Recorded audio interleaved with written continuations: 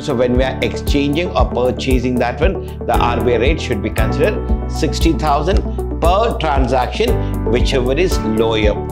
Whichever is low, we are going to consider 400 transaction of conversion dollar into Indian rupees of rupees 1,10,000 per transaction. The taxable basic fare will be 2,66,25,000.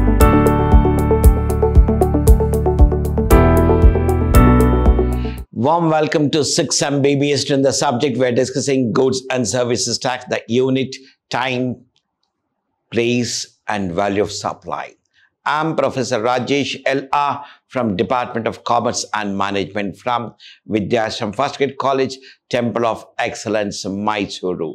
In our previous session, we have discussed and solved some problems on transaction value and 15 subclause 3, rule number 27, rule number 30 and 31. In today's session, we are going to solve problems on 32 subclause 2, 32 subclause 3, theoretical part, as well as problems we are going to solve in today's session. Rule number 32, what it says: purchase or sale of foreign currency, including money changing. The rule is for when we purchase or sell any foreign currency, including the money changing, if the process has taken place. So what are the rules and conditions are there for that one? Case A. For a currency when exchanged from or to Indian rupees, so we are converting the foreign currency to Indian rupees. For purchase of foreign currency by service supplier, RBI reference rate at the time minus buying rate into total number of units of currency to be exchanged. This is a formula what we had applied. RBI reference rate at the time. So when we are exchanging or purchasing that one, the RBI rate should be considered less whatever the buying rate it is there. We have to minus that one into total number of units of currency, whatever we have made. For sale of foreign currency by service supplier, selling rate, say, a totally different. For purchase, it's different, and reference rate minus buying rate. For selling rate minus reference rate into total number of units. So let us understand the concept and we have make out. Format what we have for rule 30, amount 1, what we have a foreign currency sold into RBI reference rate of that currency rate to Indian rupees. Amount 2, foreign currency bought into RBI reference rate of that currency to Indian rupees. Gross Indian rupees, amount 1 or 2, whichever is less. In these two, whichever is less will be considered, and that we consider as a taxable value. On that, we are going to charge 1% on the gross Indian rupees, whatever we are going to get here. The terms and condition what we have for rule 32 subclause B, for exchange of amount up to 1 lakh, 1% of the gross amount of currency exchanged or minimum of rupees 250. Minimum of rupees 250. In these two, whichever is higher will be considered. Next, if it is above 1 lakh and below 10 lakhs, 1,000 plus 0.5% of the gross amount of currency exchanged. Up to 1 lakh, it is 1,000, and above that, whatever the amount we're going to get into 0.5%. If it is above 10 lakhs, then 5,500 plus 0.1% of the gross amount of currency exchange, or maximum of rupees 60,000 per transaction. 60,000 per transaction, whichever is lower. Whichever is low, we are going to consider. Next. Note what we have here, rupees 1,100, rupees 1,000 up to 1 lakh currency exchanged transaction, 1,000 is applicable. Thereafter, for remaining amount of 0.5% is applicable. 5,500 up to 10 lakhs exchange transaction is applicable. Thereafter, for remaining amount, it is 0.1%. It is applicable. Let us take a problem here for rule number 32 subclause A and 32 subclause B here. First, it is sold 10,000 US dollars at rupees 65, purchased 900 euros at 1 euros rupees 75, purchased 1,400 GBP at 1 GBP 104, sold 65,000 units of currency XYZ at 1%. So XYZ is rupees 21, sold 15,400 US dollars for 9,000 GBP. The reference rate they are given here, US dollar is 64, euro 79 and GBP 108. So we have to calculate what is the value of taxable supply, what we have here. First case, sold 10,000 US dollars. Sell, the formula we have to apply because sold means selling here. Selling rate minus RBI reference rate. My selling rate is rupees 65 and RBI reference rate was 64. So 65 minus 64 into 10,000, that is 1 rupee into 10,000. So 10,000 is the value. When we are purchasing, RBI reference rate minus buying rate. So RBI it is 79 and I'm buying for 75. So 4 rupees is the difference. 4 into 900. So it will be 3,600. It's very simple to calculate. So again, RBI reference rate minus buying rate. 108 minus 104. 4 into 1,400. So it will be 5,600. In the case 4, 65,000 units of currency, 1 point, that is 21. The taxable value of supply will be 65,000 into 21 into 1 by 100. So 13,65,000 into 1 by 100, 13,650 will be the tax amount. Selling, again here, sold 15,400 GBP gross currency exchange here. So taxable value of service will be 1% of amount 1 or 2, whichever is less here. So amount 1 here, 15,400 of US dollar into 64, 9,85,600 into 1%, the tax is 9,856. In the amount 2, 9,000 into 108, that is 9,72,000, 9,720. So in these two, whichever is less will be considered 9,720. The total of 10,000, 3,600, 5,600, 13,650 and 9,750 will be 42,570 is my total taxable value of supply. On this, we are going to charge 9% for central government and 9% for state government. This is the thing what we have here. So it is very simple. First calculate the taxable value and then levy the GST, and it will be 3,831, 3,831. Total GST I'm going to pay here 7,662 rupees is the GST payable. So in the first case, selling rate minus RBI reference rate will get 1 rupee, 1 into 10,000, 10,000. In the second case, we are purchasing, so RBI reference rate minus buying rate. So 79 minus 75, 4. So it will be 3,600. And in the third case, RBI reference rate minus buying, because purchased 108 minus 104, 4. 4 into 1,400, 5,600. In the next case, we are selling the currency at 1%, 65,000 into 21 into 1%, so 13,650. In the next case, US dollar for 64, 1% and GBP for 108. In these two, whichever is less will be considered as a value. The total value will be 42,750. On that, I have to calculate 9%, 9%. That is 42,570 into 9 by 100, 0 get cancels. So 4 divided by 10, 425.7 into 9 will be 3,831, 3,831. In the next concept, what we have here, we are converting the currency here. This is 32 subclause 2, subclause B is applicable here. 32 subclause 2, subclause B, and what is the GST? 18%. We are converting 800 transaction conversion of dollar into Indian rupees of rupees 27,500 per transaction. So case 1.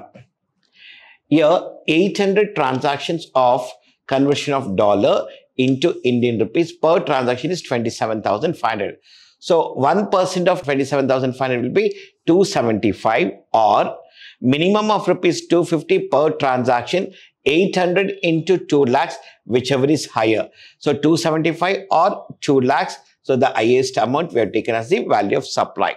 In the second case, 400 transaction of conversion dollar into Indian rupees of rupees 1,10,000 per transaction. So 1% of 1,10,000 will be 1,100 or 1 lakh. So whichever is higher. So 1 lakh will be the value of supply.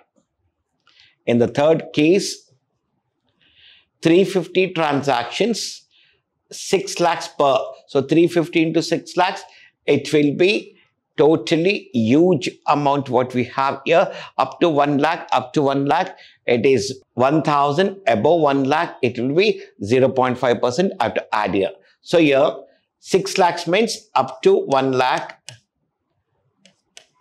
and remaining means 6 minus 1 of 5 lakhs.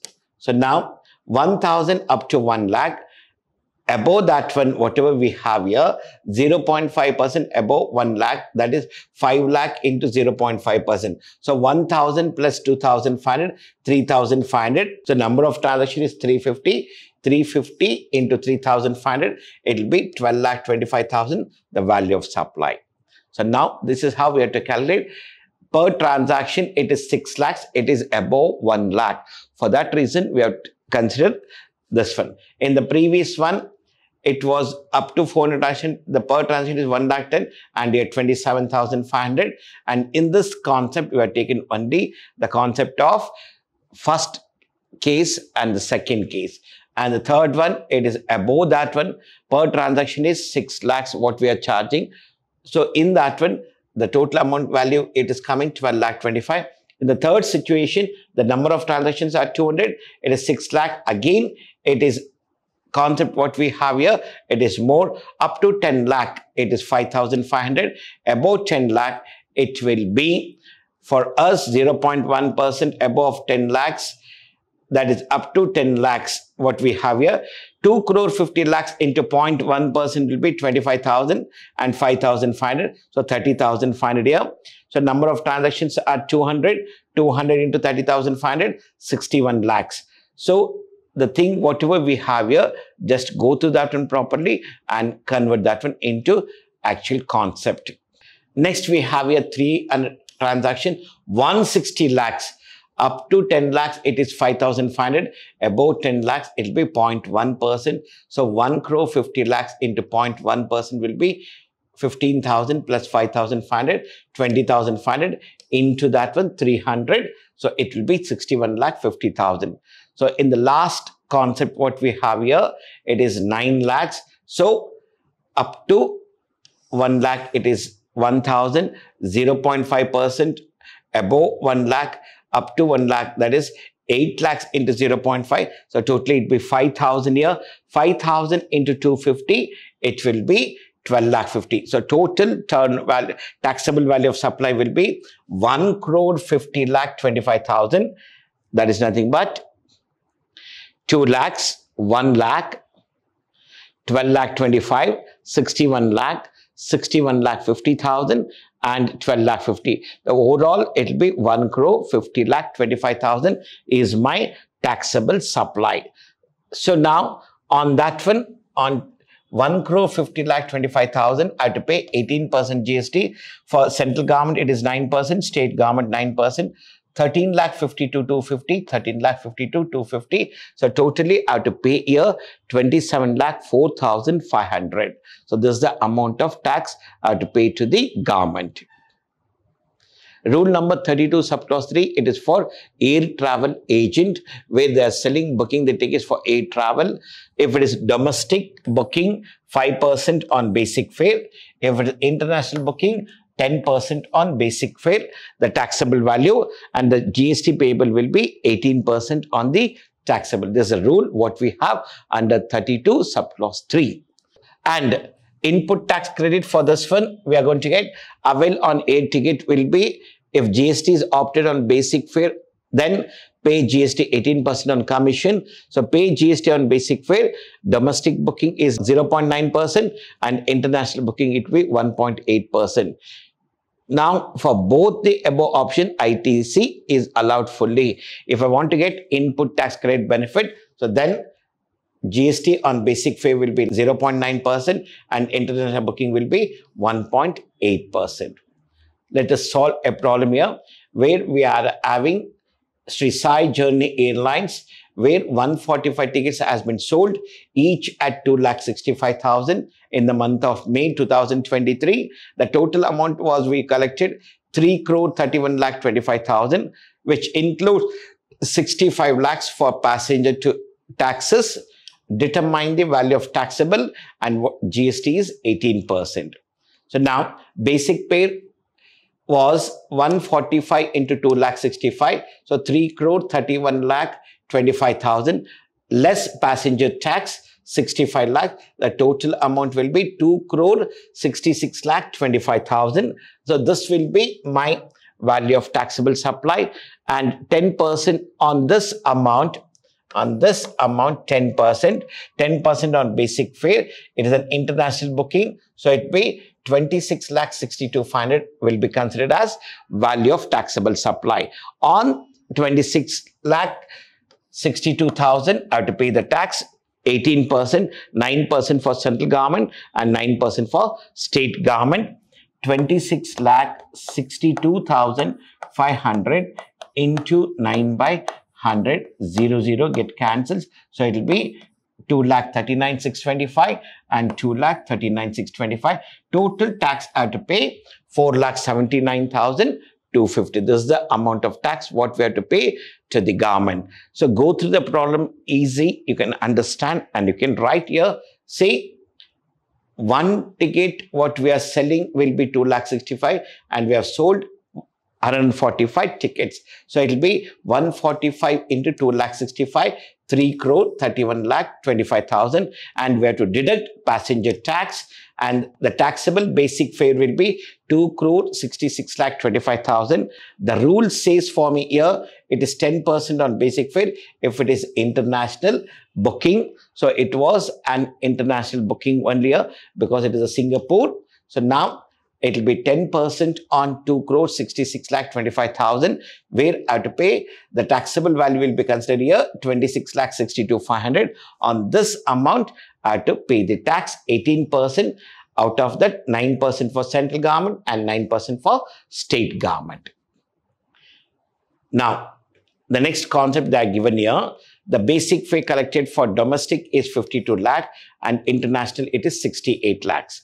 Commission received was 4,35,000 and incentive received for month is 65,000. Service charges 40 and handling charges 10,000.